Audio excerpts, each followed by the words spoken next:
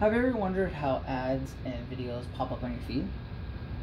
Is it because something's watching you, or your phone's even listening to you? Or is it because of a curious late night search that you looked up for a random fact for no reason? I'm here to inform you how algorithms can influence and impact pertinent events and also influence you. My name is Jose Dan Garcia and I'm a computer science major.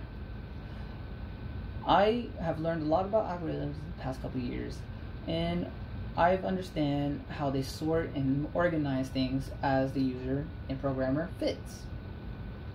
I've also did some tests on looking up certain keywords and seeing if I get those same keywords in an ad or pop up in my feed. So far, it never seems to fail. And the main points I want to talk to you about is what an algorithm is, how it inflects on social media, how it affects election and important events, and why is it important to limit the spread. So, and algorithms are great, and what about the mathematics that unpin them from an article I read explains an algorithm as in sequences. Either you go with 60 times 7, and the number will always be higher than 6 times 10, because the number 60 is 10 times more than 6. Pretty self-explanatory, but it also caps the number at 60, and we know that the next couple numbers are going to be higher. It's also as in giving a sequence number as 5, 2, 4, 3, 1, and then organizing it from 1 through 5 or 5 through 1. An algorithm, in layman's term, is something to sort and organize in the effect of providing for you and helping what you want to see. These algorithms are everywhere and even real life situations, but most importantly, they're in social media. Now, social media like Facebook, Instagram, Snapchat all implement a feature called stories. A story is a picture with a caption or a short video showing something in the moment. Now, if you put it in algorithm format, a story only pops up when you see it the most. If you notice that your top stories that you always see are the people that you watch the most, and if you keep scrolling, you'll see people that you don't watch as much, but they're all the way in the back, even though you know them personally. See, the algorithm pulls what you want to see and what you see the most, and they put down an effect of what you want to see and how they will provide it, as in you are asking for this the most. Like an Instagram feed of looking for cats and dog videos, you will have a whole feed of cats and dogs. Now, this also works on the internet towards social media, where if you look up something on the internet, like the website Chewy for dogs, you will get ads that relate to Chewy and dog products because you looked it up and they're saying that you're want more information and are looking for items like that.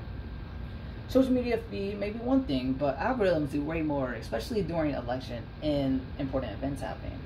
If we bring up the example of the 2016 election, with Russia somehow getting more profiles to influence people in the election to vote for them, it's because the algorithm picked up keywords and key searches for people and what they looked up that year, which helped boost the more frequency of what you see and what they post. This is just an example, and if you think about it on anything, you will see posts coming up in your feed. Even though they relate to nothing, they might be tagged or using keywords of important events and saying Trump, Biden, Hillary, and those will pop up because of the time period. This also takes place with another article I read called "Weak Bots Are Strong," or strong, the strength of weak bots. Sorry. And with that, bots are essentially fake profiles controlled by algorithms and people that just use it to boost morale or even spread false information and give more likes than it needs to be. Like, if you see a post with like a small number of likes, it's not going to pop up or go viral. Now, if you have millions of bots liking it and seeing it and commenting random things saying that it's true, it will pop up and then you might see it. This will influence a lot of people and how they think and not give it the full story and accidentally give false information. This can affect a lot of people and a lot of things and events and panic. Even though the bots get through the gates, of the internet, there's always a way to limit them and just give the right information and give the fair uses. The way that we can limit it is trying to hold back on bots and try to hold back on keywords that are used. We need people to use keywords that will help them give out the right information, but also it needs to have the algorithm take out any flag reports, any false news. As of right now, like the algorithm on Facebook gives you a guideline of how this is COVID. If you want real COVID-19 facts, you can look up the CDC information about it. And that's the algorithm at work trying to protect you and give you the right thing.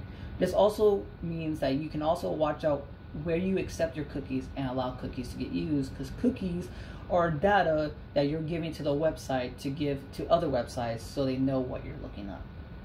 But then also, it is also your free right to speak and give everything. Just don't try to falsely accuse different things on people. Now, if you put more limits on these companies and algorithms, it will stop information and getting the right word out.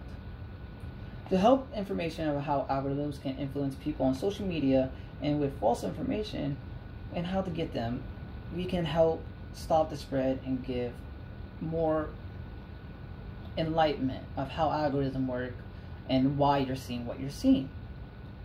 Now, if you ever feel like the internet's watching or listening, just know it will always start with you and then the algorithm. So be careful what you look up.